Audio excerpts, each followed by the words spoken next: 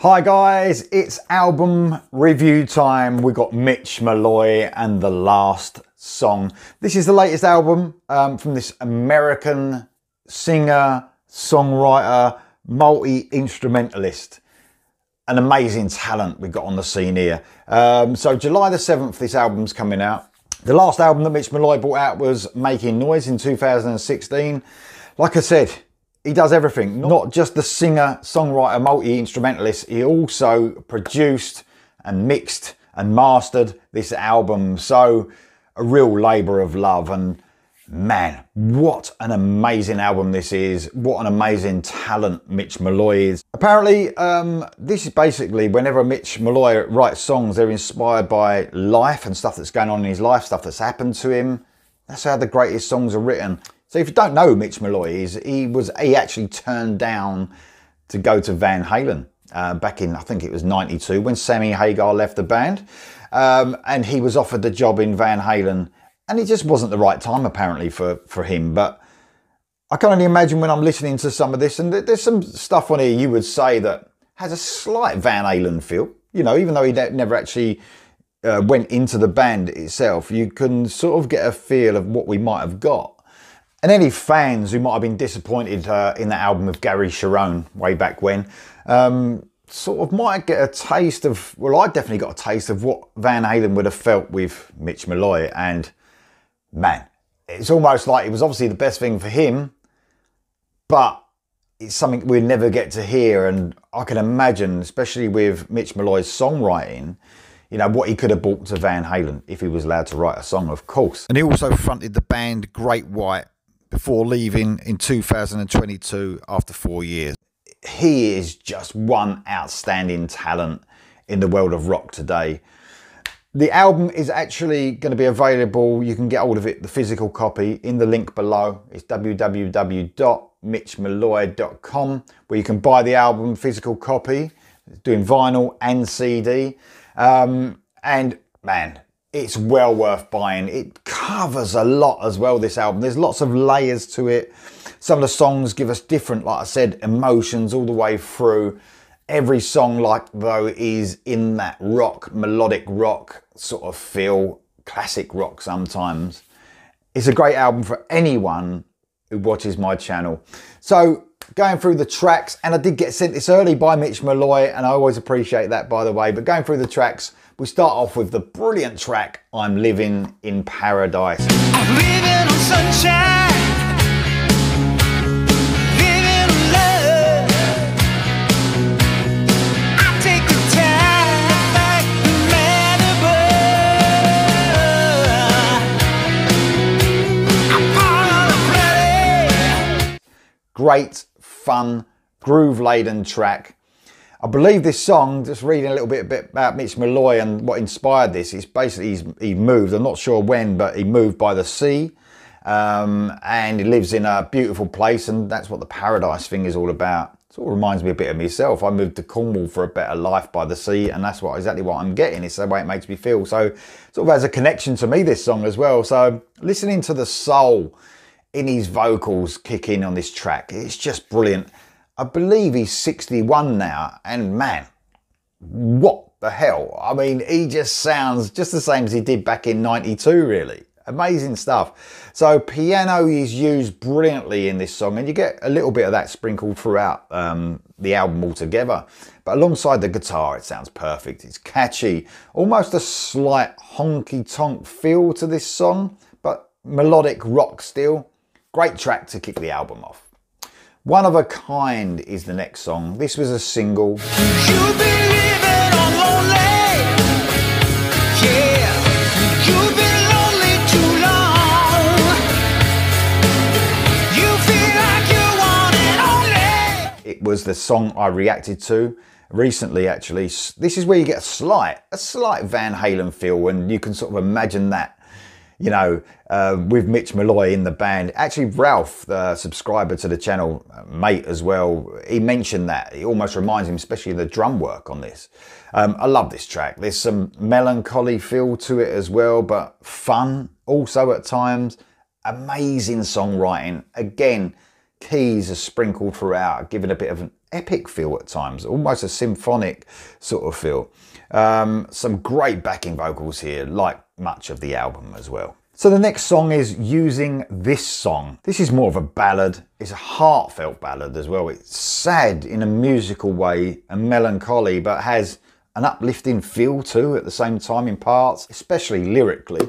I think after chatting with Mitch, which I have been quite a bit lately leading up to him sending me this as well and listening to it, he explained his love for music, and you can feel it. Especially in this track. I mean, you can feel it across the album, but in this track, you can really feel it. Going into lyrics a little bit, he says, music speaks to everyone, but this song is just for you. So, you know, my love for music, you know, it's just immense. I wouldn't be, you know, my life without music. I can't even imagine it, and you can just feel it in this song. And those lyrics and the way Mitch sings it and the way he feels about music hit home a little bit more when you're listening to it. This track is literally vocals, keys, acoustic guitar and a little percussion. A track that displays the great emotion of his vocals.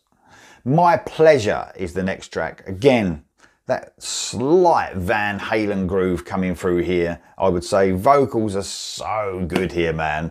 Also that melancholy feel coming through in the way he writes songs. I think the way the backing vocals are used as well in this track are fundamental. It's so meticulous. You know, I think this album, and you can hear it, took a lot of time to get the way it sounds, and all the better for it. The guitars have a little bit less fuzz on this, so a little less geared towards the softer sort of side of rock. Still has so much power. He's on fire on this track. Building a Bridge is the next track. I'm reaching with so much left to learn. Repeat step by and twist and turns. No more burning.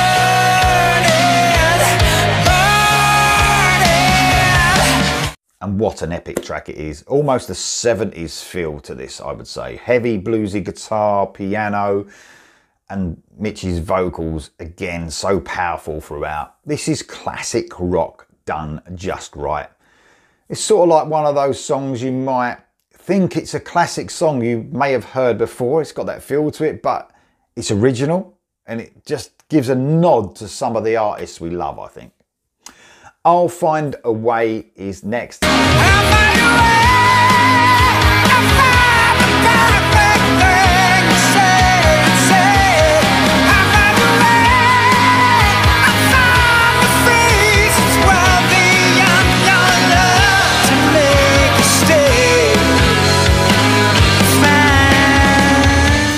Another fun-filled track. I've mentioned summer songs lately in some of the music we've had out, Midnight City being one of them, and this can join that list. Although it has some fun feels in the verses, again, the chorus hits you with those slight melancholic feels again.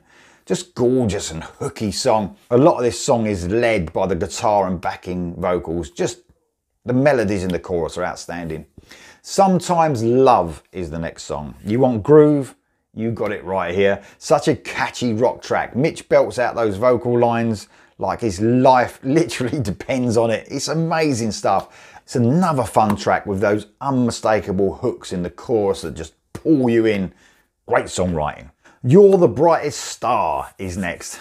Uplifting, fun again, puts a smile on your face. Stadium rock at its best.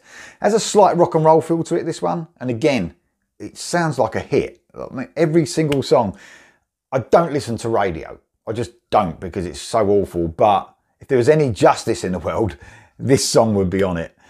I See You is the next track. This one's got like a haunting feel to it. It's a great track. Again, Mitch knows how to pull at the heartstrings musically by using piano and guitar together perfectly. And when you sprinkle those harmonizing backing vocals through it, it's the perfect combination. Original and classic sounding at the same time. And then we move on to the last song. Literally, it's called The Last Song. I'm just a singer in a rock and roll band, just a guy who needs a ride. I ain't got pumping through my veins, and I'd rather live sentimental. Lucky for you, lucky for me. This is a life. singing about what he loves the most, really, music and living life to the fullest. Some of the lines on here as well, I don't usually pull lyrics out, but I don't know why I am on this one. I think it just hits home a bit more. It says, living my life like it's the last song. It sums it up perfectly in the feel across the album. Mitch pours everything into this track like he does throughout. Has a slight, for me, I don't know if I'm imagining it, a slight southern rock feel to this track. It sounds huge and rounds off the album in a brilliant way. So guys, Mitch Malloy, The Last Song, a brilliant, brilliant album. It's getting released on the 7th of July. You can just feel the work that's gone into this album. So it deserves everyone who watches this channel to go into that link that I'm going to leave below. Go onto the website, order the CD or the album. It's brilliant, guys. Let me know what you think if you're going to get this album in the comments below. I'll see you soon.